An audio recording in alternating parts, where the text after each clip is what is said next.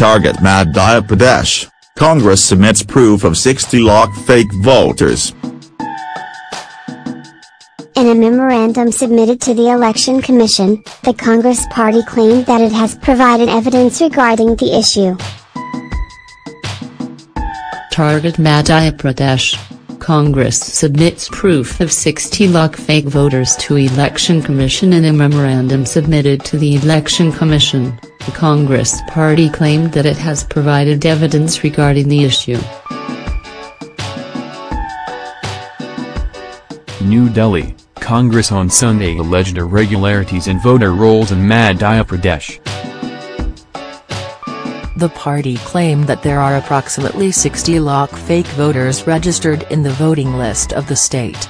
In a memorandum submitted to the Election Commission, the Congress party claimed that it has provided evidence regarding the issue. Calling it deliberate, Madhya Pradesh Congress party chief said that it is not administrative negligence but administrative misuse. "We've provided evidence to the Election Commission that there are approximately 60 lakh fake voters registered in the voting list.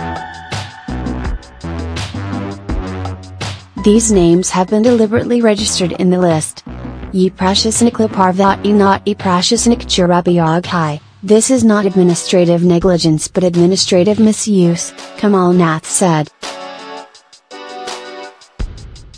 Senior Congress leader from Madhya Pradesh Jyotiradityya Scindia accused the Bharatiya Janata Party behind this discrepancy. He alleged that even though the population increased by 24% in 10 years, the number of voters increased by 40%.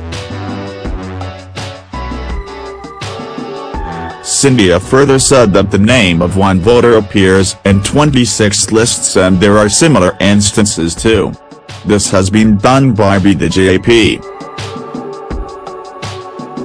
How is it possible that population increased by 24% in 10 seconds but number of voters increased by 40%?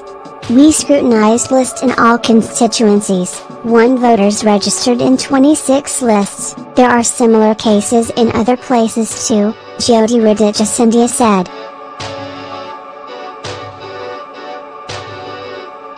Notably, Madhya Pradesh is slated to go to polls later this year.